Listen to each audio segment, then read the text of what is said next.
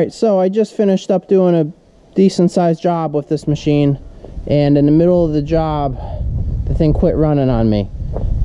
It turns out the muffler rotted out and melted the throttle cable, since it was blowing all the exhaust right at it, and it covered the whole engine in soot. So I was able to continue doing the job. I just tied the thing full throttle and ignored the muffler, but you know, I didn't want to try to fix it on the job, because that's always frustrating, because you never have the right tools with you.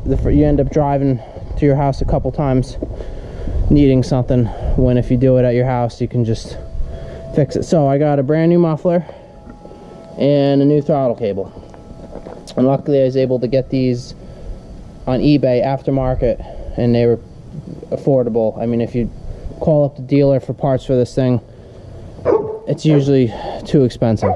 So let's start by pressure washing, because I don't want to get covered in soot the whole time.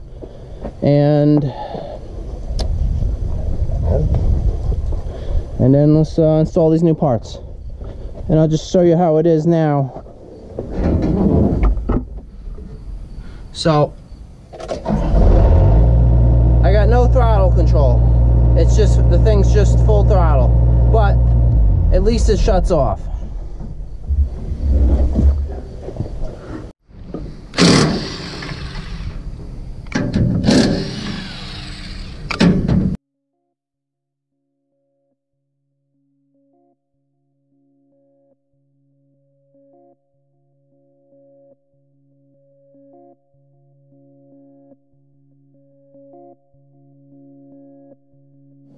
Alright, so for cleaning grease and oil, hot water works a lot better than cold water, but hot water pressure washers are very expensive.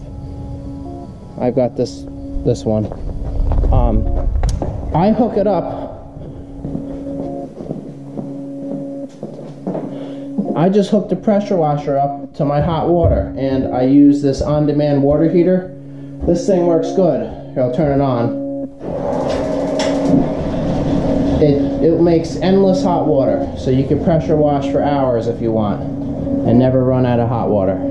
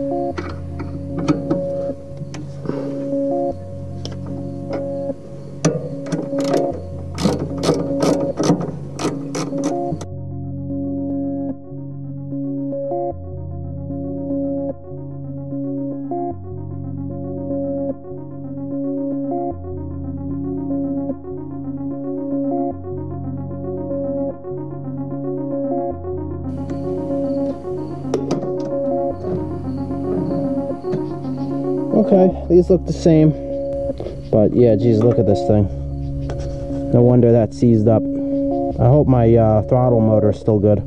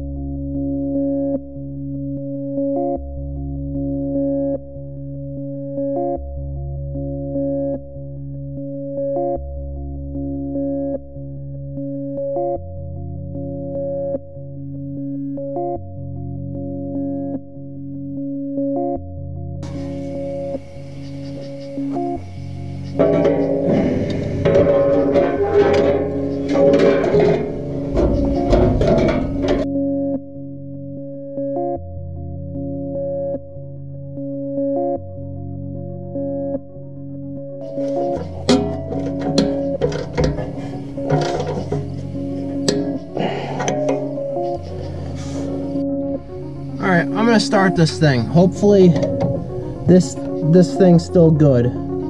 And I don't know if the cable's adjusted properly, but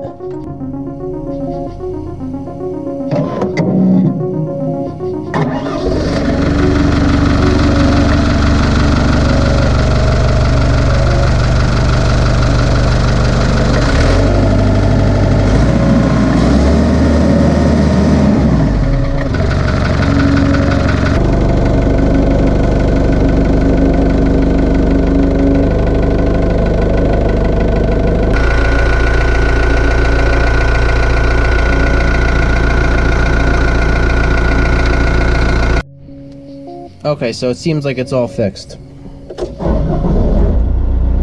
So there's idle, there's low throttle.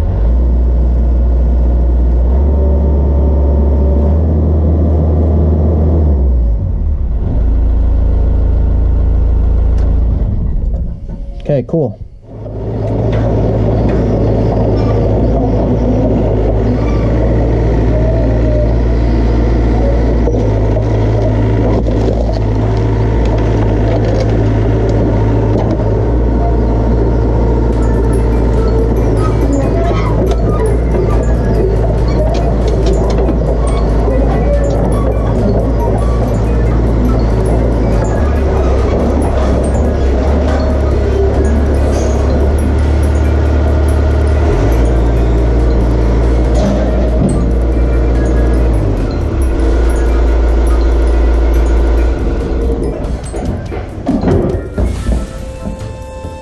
Alright, I'm just bringing this inside to change the oil and grease it and fuel it.